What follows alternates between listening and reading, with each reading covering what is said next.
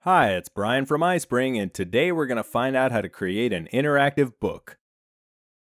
Here's what an interactive book looks like when it's completed. There's a realistic page-turning effect that really immerses the user in the learning experience. Now let's see how to make it. You can put a book right inside a PowerPoint-based course by inserting a new slide and then clicking the Interaction button. Or you can open iSpring Visuals right here from the iSpring Suite Quick Start window and choose the book interaction. A new book already contains front and back cover pages and one broadside. Here on the Design tab, you can choose a page size from Portrait all the way down to Landscape. Let's use Portrait. You can also choose from several design themes for your front and back covers and pages. Plus, you can set a background color fill here and choose the color in this box. Actually, I have some pre-designed pages, so I'm just going to uncheck this option, then select all my pages, and choose the blank theme. Now over here on the View tab, I'll uncheck the guides because I'll be using full page images, so I won't need them. Otherwise, these can be really handy for helping you arrange content on your pages.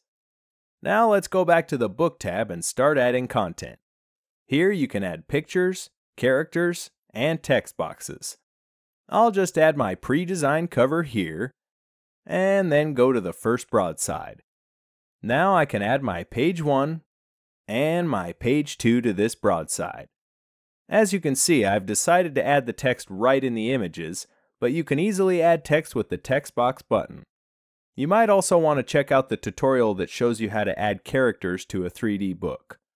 Now that I'm done with these pages, I'll just add a new broadside, and now I can continue creating my book. Now that my book is complete, I'll go to the Properties and customize my player. You can choose a preset here from the drop-down, and as you can see, there are just two colors, the page background, which is the outer square, and the player background, which is the inner square. You can customize these colors by clicking on them, which will open up a color picker box. When you're done, click OK twice to get back to your book. When you're ready, you can preview it by clicking here, but we already saw that at the beginning of this video, so let's go ahead and publish. If you like, change the title and destination, then pick an output format, and click Publish. Here you can check out how your book looks on different devices, plus attach it to an email or upload it to your website via FTP. Don't forget, you can use this book separately or as part of a PowerPoint-based course. Thanks for watching.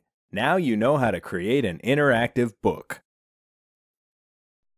Did you like this video? Give it a like and subscribe to the iSpring YouTube channel for more updates.